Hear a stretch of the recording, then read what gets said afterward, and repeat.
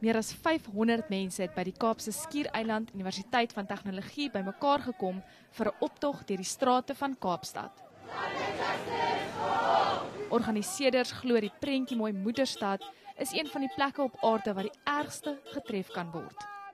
I love the community in Cape Town who are going to be severely affected by the impacts of climate change because of water shortage and also droughts and extreme weather conditions. So it's for the love of the people and particularly for me, for the love of the earth, because I see myself as part of the earth community.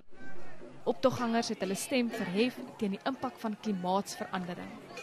Die probleem is die politieke leiers van hierdie land en die korporasies waar die meeste van die mense is.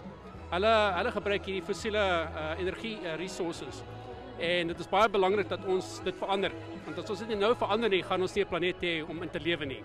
Dink jy die leiers van die wêreld gaan luister as dit oor die wêreld plaasvind hierdie optog teen klimaatsverandering? Hulle beter. Ek dink regtig hulle beter. Ek dink die hoeveelheid mense wat al hoe meer begin deelneem aan hierdie tipe goeders en net die absolute aantal mense wat nou deelneem, dink ek behoort vir ons leiers 'n goeie boodskap te stuur. By die parlement is die skare vermaak deur musiekgroepe, vlotte, lewensgrootte poppe en komediante.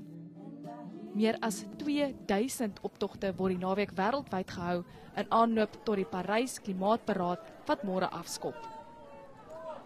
Anet Venter, Enies, Kaapstad.